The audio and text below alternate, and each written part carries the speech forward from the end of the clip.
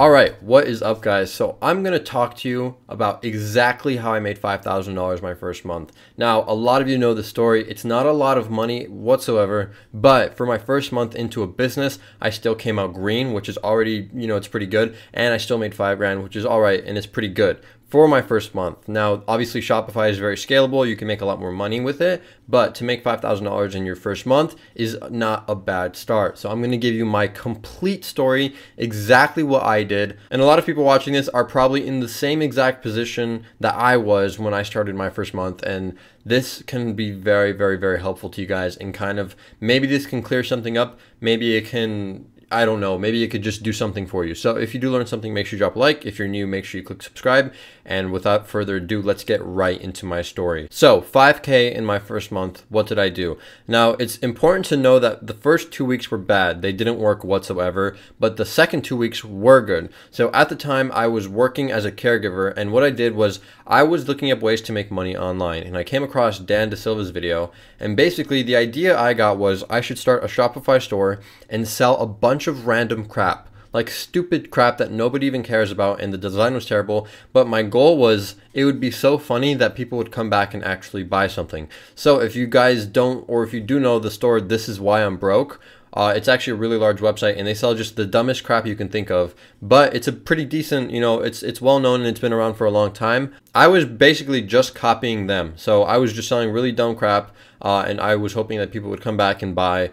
But little did I know that's not how Shopify works. So that didn't work out at all. Like, that was complete ass. So what happened was I came across another YouTuber, and he kind of explained how he should start a brand, or how you should sell niche, how you should sell one product and then create like sort of like a nice little feeling around that. So then I changed everything, and that's what I did. And then it wasn't that good. It was pretty bad. And what I did to make it better, what I did to make my website better, was I looked at other people's websites that were selling the same stuff, and then I changed my website and made it look professional. And then I went to like another brand, a brand of the products that I was selling, and I tried to copy them and make it look more professional there. I copied their colors. I took inspiration from their pictures, their about us, their contact us, stuff like that. I basically took inspiration from everything and put it onto my website. So let's talk about influencers. What did I do? I went straight to influencers. I didn't mess with Facebook. I didn't mess with Twitter at all. I just went straight on to Instagram. And I went to the first page I could find, and I advertised a product in that niche. And the product that I was selling was directly correlated to the page, so I thought I'd make money. Now, I spent $80. I remember I spent $80, and I had 2 sales. And I was sleeping during my sales, so I didn't even get it all excited. But I had my first 2 sales, and I think I made 30 something dollars. So I was definitely in the negative. Then I spent another $60, and I made 3 sales, I think. So I was still in the negative. And at this point, I saw Rory Gannon's video where he was talking about the Lions bracelet. This video is very popular. It went viral. And I was like, all right, I have my, I know what I'm going to do. So I put the lion bracelet on my store, even though my store had nothing to do with lions. And I went to a lion page, and I tried selling it. And I paid $40, and I got 2 sales. Yeah, 2 sales. So I was still in the negative. And then I had one last influencer. I did one last try. I paid someone else, and then I didn't make any sales.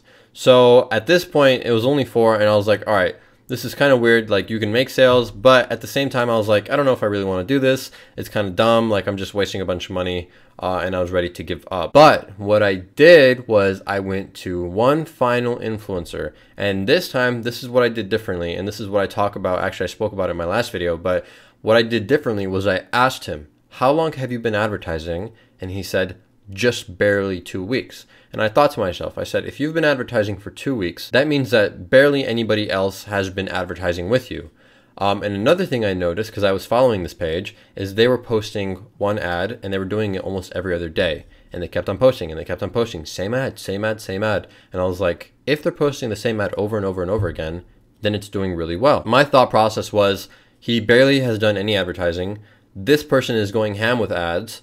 What does that mean? It means that not that many people have bought off his off his influencer page because he's doing well, and he's re-advertising almost every other day. And I think he had about 600,000 followers. So what I did was I kind of redesigned my store to make it look a little bit more professional. And then I made a really, really good looking ad. And the way I did that was I literally found somebody else's really, really good looking ad and I copied them. And then I took that ad and I had him schedule a post for 8 in the morning. I think I paid him $50. And then I was on the way to work. And by the time I drove and I made it to work, I made $60 already, and it's a 10-minute drive. So this is the famous story that a lot of people know. But on the way to work, I made $60, and then by the end of the day, I grossed 400. And like literally by the end of the day, because I was working too, I made $120 from my work.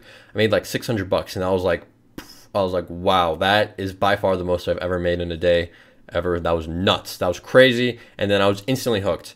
And so I would like fulfill orders at my job, and I would like write down all my things, and I would write down the influencer name. I would write down the product that I was selling. I would write down the ad copy. I would write down literally everything, the time, everything, literally the time, date, influencer, and ad, and all the orders that I made. And I would have pages, right? Because each, I actually have to go and find these. Maybe I can find them right here. But I literally had a notebook, and each page was dedicated to a post or an ad that I would do, and it would have the name of the influencer, the date, the time, and then all the orders that I got. And sometimes I would have to go onto 2 pages because I got so many orders. And so what happened was, the mistake that I made with that influencer is the second I started going green, the second I started making money, I would post on him like every other day. And so what I did immediately, I bought 5 more shoutouts because I was like, this is good. Like I know I can, I can get a fat discount and I can spread them out and make money. So I posted them every day or like every other day, and it was the same picture. And the same ad copy, and that was my problem. What I needed to do differently was I needed to change the picture and post like 3 times per week on that influencer because I didn't want to oversaturate him. And then every single post would be a different picture and a different ad copy. That way I can test. I knew the influencer was good, so this means it's a golden opportunity to test products and add images and just stuff like that, and I could test them, and basically I would be isolating the variables so that when I test something, if I don't make money, I know it's the product or the image and not the influencer. So I'm isolating variables. That was my strategy. So then with that first influencer that was really profitable, I started testing a bunch of different products, multiple different products. Now one was doing really well, but one day I tested another, and it was a completely new product, a completely new ad, and I made 700. From the same influencer, I made $700 in a day. Most of you have probably seen that video. It was I think it was my first video on this channel, how I made $700, or I think it was in a week, but I made $700 in a day with the new product that I tested. So I was like, boom, I got a good product, I got a good picture, I got a good ad copy, and the influencer's good. I've been running a lot of ads on him. He's probably tiring out by now. I should give him a break. But what I did is I found a prime ad copy. A prime ad, a prime winning product, golden product, everything. I found a really, really good one. I took that and then moved it to another influencer. That's why I was able to get success like that. It was quick and it was easy. I was writing everything down. Every time I tested a new product, I would write down every single little detail, the orders, the margin, everything. I would write it all down and track it, and then I would find the best possible ad, and then I would take that and move on to another influencer. I moved to a couple other influencers. They didn't do so well. I would like break even just a little bit. And then I found another influencer. Once again, he barely advertised, but this time he had like 800 or 900,000 followers. I put the winning ad set. Well, actually, at first I said no. I said, no, I'm not going to advertise because he was asking for $100 for 24 hours. And I was like, no, I'm not doing it. But then I came back to him and I said, hey, I'll do it for 80. He said, okay. I posted the ad, and I think I made $1,200 or something like that, something crazy in one day with that winning ad set. So at that point, that's like the strategy. That's how I knew that the ad was good and the product was good, and I could just take that to any influencer and determine if they were a good influencer. And then obviously with that influencer, I would advertise the other winning products, and then I would cycle them, every 2 to 3 days. And that was really clean. Eventually what I did is I took that winning ad set, the one that really made me the most money, the golden product, which guys, that's so important. A golden product is so important. I took that and I moved it onto Facebook. Now this goes back to, once again, isolating variables. Now I knew that the ad was good. I knew that the product was good. So the only thing that could be wrong is something on Facebook's end. And that's me isolating variables. And that's something that everyone in here has to do. Basically, what it does is it crosses off a bunch of things and says, this is the only process, like this is what can be wrong. It has nothing to do with the ad, it has nothing to do with the product, but this. So this is what I know what to focus on. And basically that's the strategy that I did. And I think that's why I was successful fast. Because I don't think most people do that. I think most people go directly into Facebook with, just no idea if their product is good, no idea if their picture is good, no idea if their ad set is good, no idea if anything on Facebook's end is good, and they just completely blind. But with me, I already identified a winning picture, a winning ad copy, and a winning product, and I had a good website. And then I moved to Facebook. So the only thing that could be wrong on with anything, the only reason I couldn't be making money is Facebook's end. The audience. Yeah, that's pretty much it. The audience, or yeah, that was it, because I already had a perfect ad.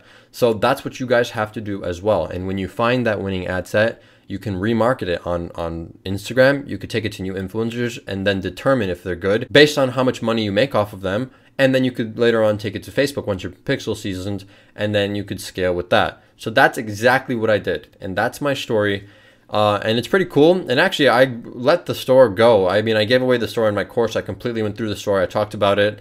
Some of you can find the golden product. It's still on the store. I don't know if it's still like winning as much as it was when I started, but it's pretty cool. That store is given away in my course. But anyway, I think that's a really interesting story. I think it's important to kind of understand what I did with isolating variables. I feel like nobody talks about that on YouTube whatsoever, but it's very, very, very important because it makes it easier to determine what is going wrong.